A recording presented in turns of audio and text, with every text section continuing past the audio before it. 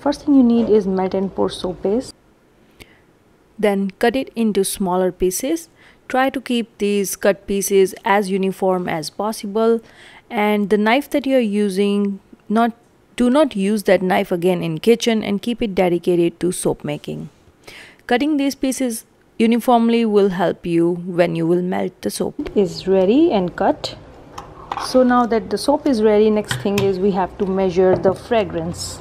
Every time you measure a fragrance or soap or anything, first you put your container on the scale, then you zero it out. The fragrance I'm using here is from Candle Science. It's called White Tea. It's beautiful scent, and I'm using 3%.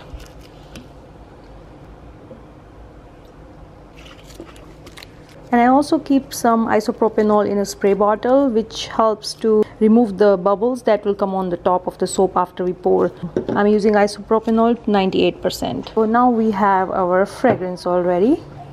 We have the melt and pour soap ready, and we have isopropanol. You also need a color if you want to make colorful baby shower gifts. So I'm using red here to make a pink because my soap is white, and I add 6 drops of it to make a baby pink color. So I'm gonna melt it in the microwave at 30-second intervals. Well, it takes me about 4 intervals of 30 seconds to melt it completely, and then I wait until the temperature goes down to between 130 and 40, and then I add the fragrance oil. So let's melt it. So this is how it looked after 2 intervals of 30 seconds.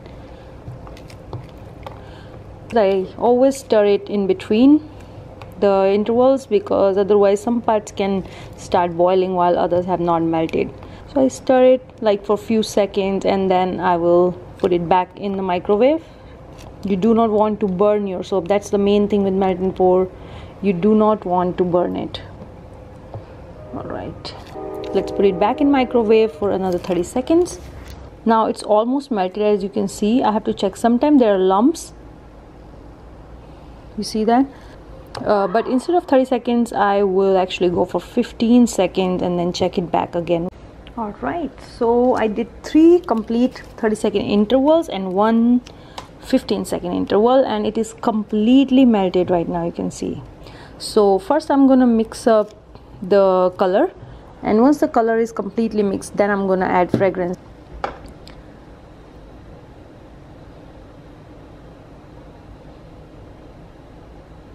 I'm only gonna add 4 drops, and I will make sure this color mixes well. Having a transparent container helps because you can see if the color is completely mixed. Now I will add the fragrance. After that, I have to make sure once it is mixed well, I pour it in the mold as soon as possible. Mix the fragrance really well. Okay, now I'm gonna spray it once on the top. You see, the bubbles are gone. Now the mold that you're going to use, make sure you already put it at a place where you are not going to move it again, because if you will try to move it again, then all the soap will move. You know what I mean? So some things you have to like pre-plan. That comes with experience. I love this beautiful pastel pink color. Alright, time to pour it. Pour it slow.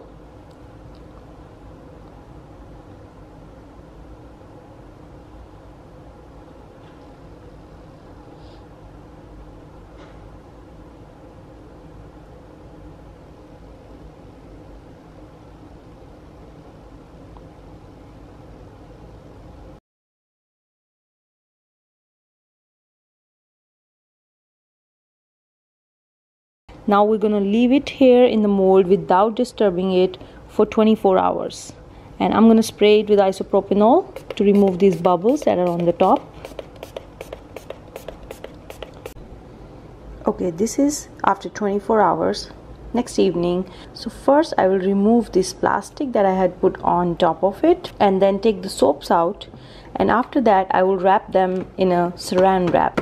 So I just buy plastic wrap from the local store.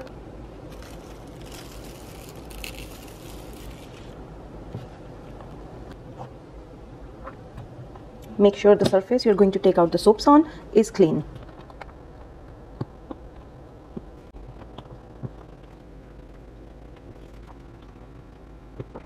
Okay, now I will put them aside and cut 7 inches wide pieces of saran wrap.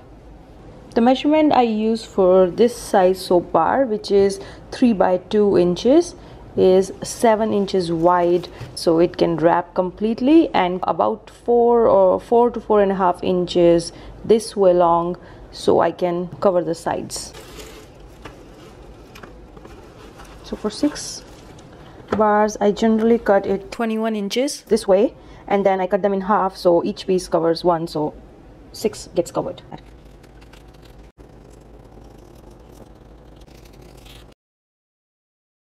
If you're packing in bulk, you can always get a shrink wrap system, which is much faster. Alright, you can't see clearly, but here is a plastic wrap. It is this big. I will take one of the soap bars and put it upside down because I do not want too many wrinkles on the front. And I will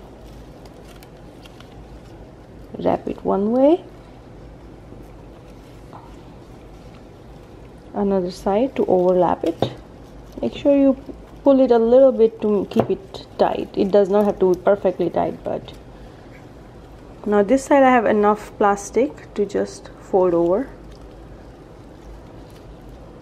This side I have way too much, so I will cut it.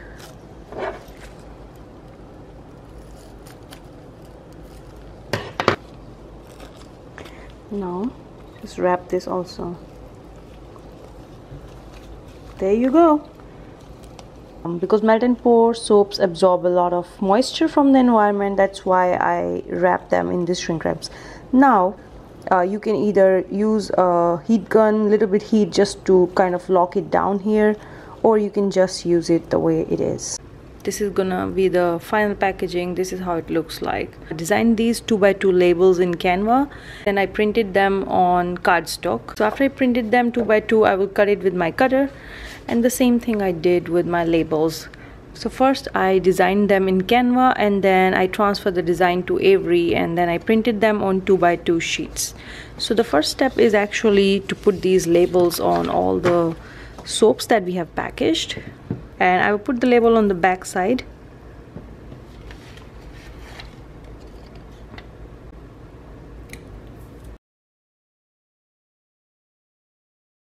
Now it's time to cut the 2 by 2 baby name labels, and I'm going to use my paper cutter.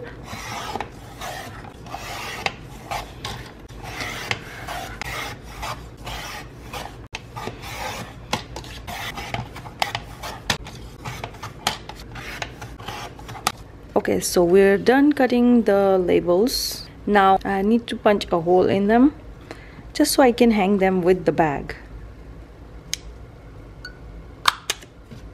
Okay, holes are punched now. Next part is cutting the lace. I will cut these lace in 6.5 inches sizes, and I will take a soap and wrap it around the soap, and I will put a thank you sticker on it. I bought these stickers from Amazon, so I will be just using these. Few of them at once before I start wrapping them so I can go faster. So what I do generally is I just cut one of them, and then I just wrap rest of it around it. If there is an easier way to do this, please let me know in the comment section. I would like to know.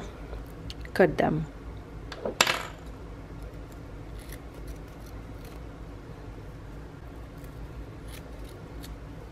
We have everything ready. We have the lace ready, we have the outer labels ready, and I have the inside labels ready, and I have these bags, organza bags, that I'm using today. I bought these from Amazon also, so I have these ready. So that's all we need to start wrapping these soaps now. When I'm packaging these, I make sure each soap has a label, and then take a lace, have a label ready. I wrap it around the soap and have the label. Hold everything. I make sure it goes up. I make sure it goes above and below. Okay, all these soaps now have lace and thank you labels on them. Now it's time to just do the final packaging. So we will get our organza bags, put a soap in it.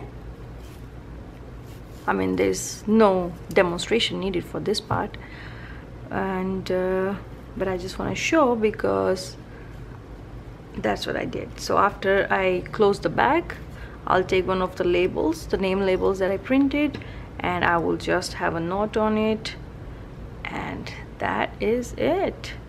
And there you have it. You can always customize it to your needs and your customers' needs, or whoever you're making it for.